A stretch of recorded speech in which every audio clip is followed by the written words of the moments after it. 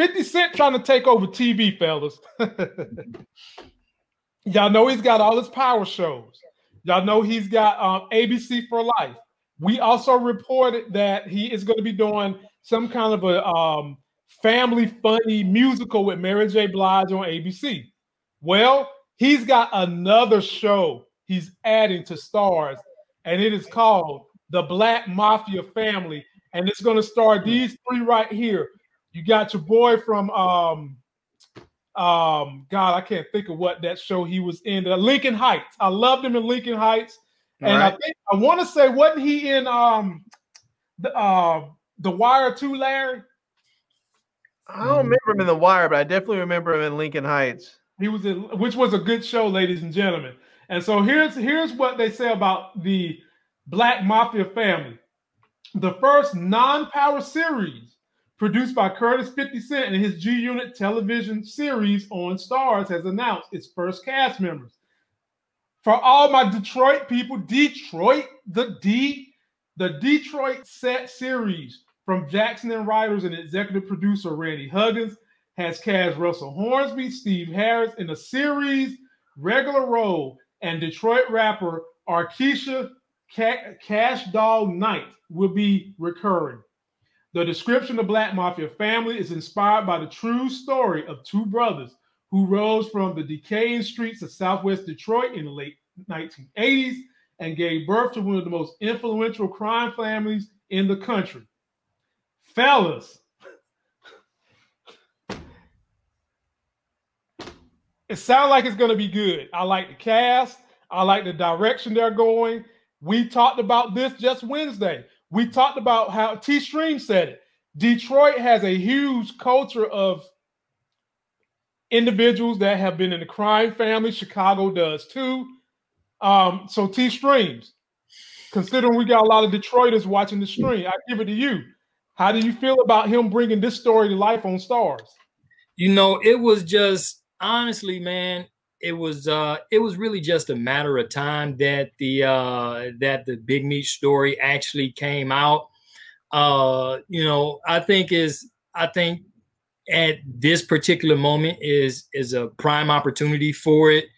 You know, for those that have actually read some of the documentaries or saw some of them, you know, this stuff was like, you know, this organization was like really, really, you know, it was really, really big, you know, and it from Detroit all the way down south, it was like a huge movement. And I trust 50 to do the Big Meech story some justice. You know, I would really like to see it. I didn't know that they was going to be, you know, doing any casting and stuff here in the city. That'd be nice.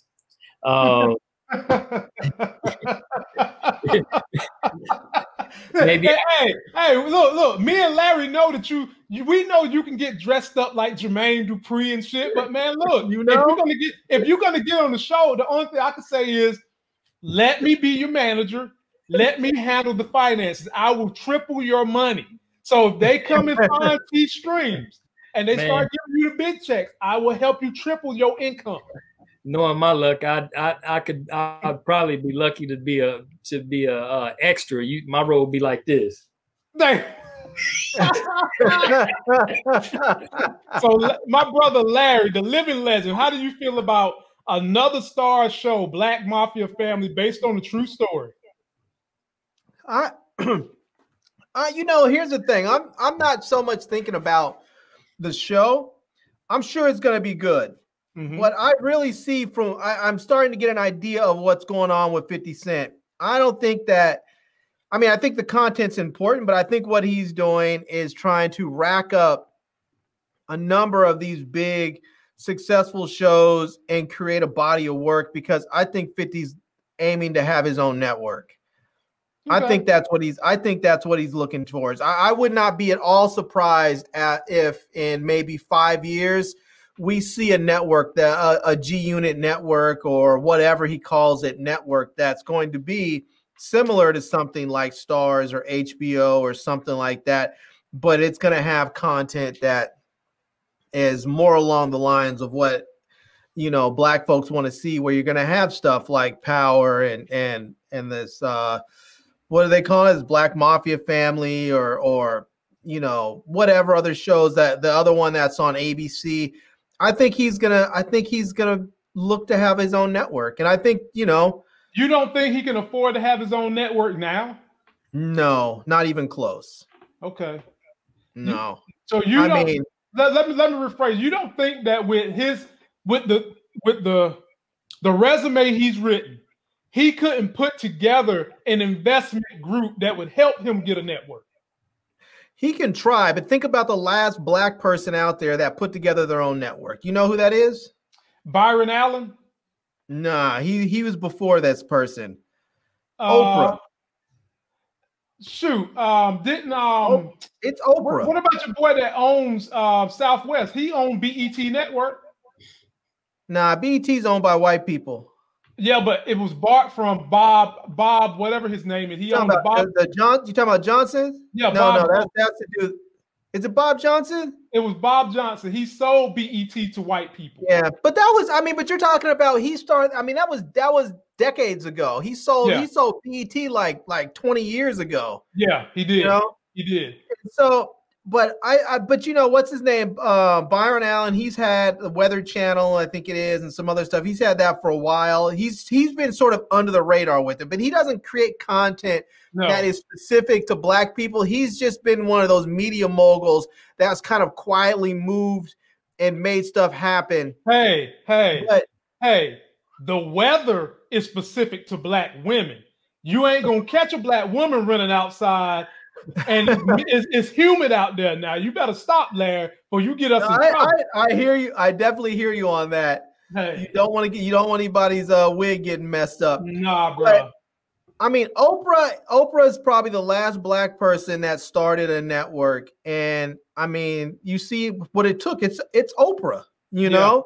Mm-hmm. I mean, Bill Cosby at one point tried to buy NBC, I think it was, and they shut him down. It's probably a little bit easier now than it has been in the past because of cable TV and all the cable channels that are available. But the reality of it is, it's still extraordinarily difficult because now, even in today's climate, where you have all these people cord cutting and people leaving cable and going to streaming only, or you have people that are younger, like part of what's his current generation? I forgot what I guess the millennials are right after that. They're calling them, you know, never. What are they? We call us, because we're called cord cutters. So I guess they're never somethings, because they've never even. Huh? I was about to say they're a new name beyond cord cutters, and I can't think of that term they use for them at this point. Yeah, it's something. They're never somethings because they never had cable. And so, I mean, it becomes increasingly difficult to get new networks on the air because you have to then convince all of the cable companies to carry your network. And then on top of that, you want your network to be on the lowest tier of their service so it gets into as many households as possible. Because if you start a new network and you end up on like the third tier, so let's say you and I get cable and we get the cheap package at $29 a month. And that $29 a month gets us HBO, or not HBO, it gets us CNN and VH1 and Bravo and all the little basic cable TV channels. That's where you want to be at because everybody gets those channels. But then you have to worry about moving up to the next level. So now instead of paying $29 a month, now you're paying $89 a month to get up to the next ones where you get like ESPN and, you know, and maybe BET and Smithsonian Channel and some of those ones. And then if you're a new network, you're going to get put on that third tier where somebody's paying even more. And that's where you don't want to be. But that's where the new ones go. And so it makes it even that much more difficult for a new cable channel to succeed. And so, I mean, I think he's going for it. And I think he's going to get to a point where people associate his channel with him in his type of content so that there will be a base of people willing to pay that premium to get his channel. And because there will be so much there will be so much excitement for it that the cable companies might be willing to put it on a lower tier to begin with. So I think that's where he's headed. I wouldn't be surprised to see it in the next 5 years or so. All right. Well, we'll be following the story. We'll possibly be reviewing it. Sounds like it's going to be good. We'll probably have T-Strings come back to help us review it.